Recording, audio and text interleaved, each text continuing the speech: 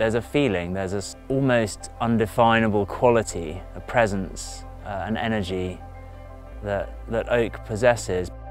Strong individual, looking after lots of others as well as themselves. You'd want to be an oak if you could choose.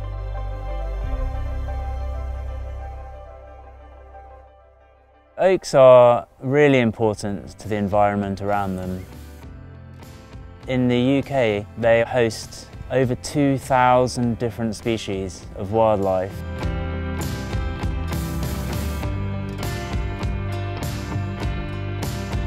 Oaks are everyone's best friend.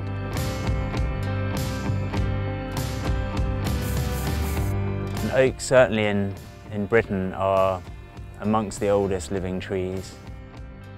Broad oak is the tree behind me. I've been told that it's about 640 years old. They're very recognisable as a species in the UK.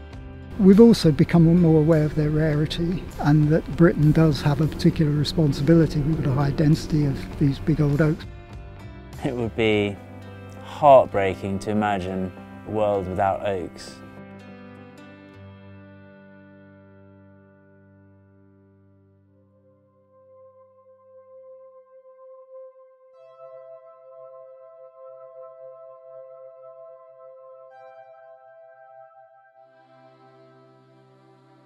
I have 40 experimental trees dotted around the wood, and I'm recording their microclimate conditions, I'm recording their acorn production each year, I'm taking canopy photos, and I'm also doing a pollination experiment to try and work out the sort of best pollen source for acorn production.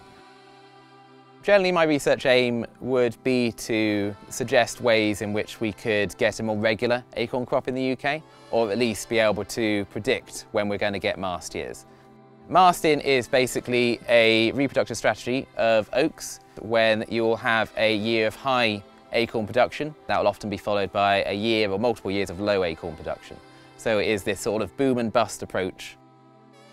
Oaks in the UK, they naturally regenerate quite poorly, so we need a sort of understanding of how we can collect more acorns, how we can ensure that we have a good supply so that we can include them in projects of regeneration.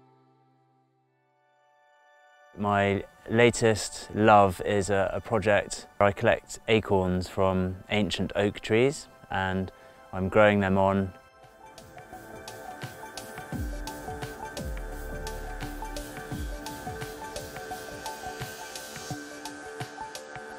Later this year we're going to be working together to create a new woodland called Wood. Trees grown from resilient old oaks, they're likely to survive, they're likely to thrive. And that's what I hope will happen with the new woods that are planted here. The oldest oaks have been around for centuries, and it's interesting to consider how they can help us connect to the past. There's something kind of magical about that.